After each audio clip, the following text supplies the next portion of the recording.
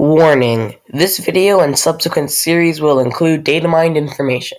If you do not want to hear about the data mined information, please skip to the timestamp in the description below. Hello guys, and welcome back to another Dizod 500 video. And in this video, we're going to be going over which track is more likely to possibly come as the mystery track in Wave 6. We're going to go over two WII tracks that I think are very unlikely. I see these tracks having no chance, but you never know. This booster course pass is heavily featured, or not featured, fixated on WII tracks, but I'll keep my anger to myself. Let's continue. So the tracks here, Daisy Circuit and WII Ruins. Why do I think these ones are so unlikely?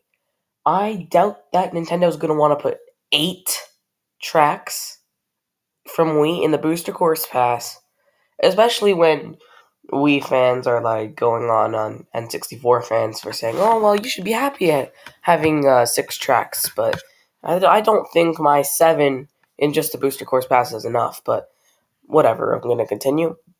Daisy Circuit and WII Ruins, both highly unlikely, especially if Wii Rainbow Road comes. If there were to be a BCP2, I don't see them coming, actually, so let's just go over to which one's more likely. The main knock against Daisy Circuit, and I guess also WII Ruins, they're both a WII track, but for Daisy Circuit especially, is that it isn't a particularly hard course.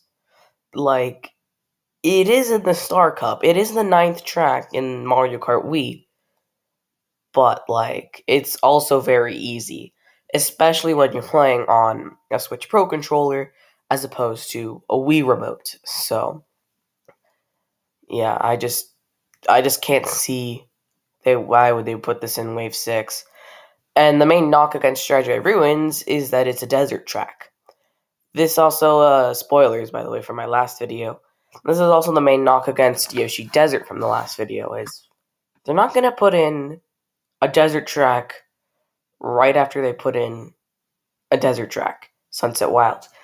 Especially when people didn't like Sunset Wilds. I don't think they would throw in Yoshi Desert or WII Ruins, but you never know with Mario Kart Wii and Mario Kart 8 Deluxe. I don't know. This is why I don't want Funky Kong in Wave 6 either. But continuing on, we gotta have this show running. Why do I think they might have a slim chance? Well, Daisy Circuit, because everyone's freaking predicting it. People are going all over the news, going all over the streets, putting signs up. They're protesting for Daisy Circuit. Not really, but like. And for WII Ruins, while it is a really hard course, and it is a good course, I would like WII Ruins if it wasn't a Wii track. If, let's say, WII Ruins was from DS, I'd be happy. But since it's from Wii, I wouldn't be, because we don't need more Wii tracks, okay? Even 4 would have been fine.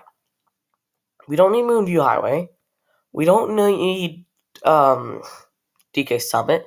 We don't need Maple Treeway. You could remove those tracks, and fine, we're fine here. We don't even need Rainbow Road. We could just end it off with 3DS, but okay, I just gotta stop, like, going all over Wii fans. And so yeah, I think if I were to have to put one of them to say was more likely, WII Ruins, but they're both very, very unlikely.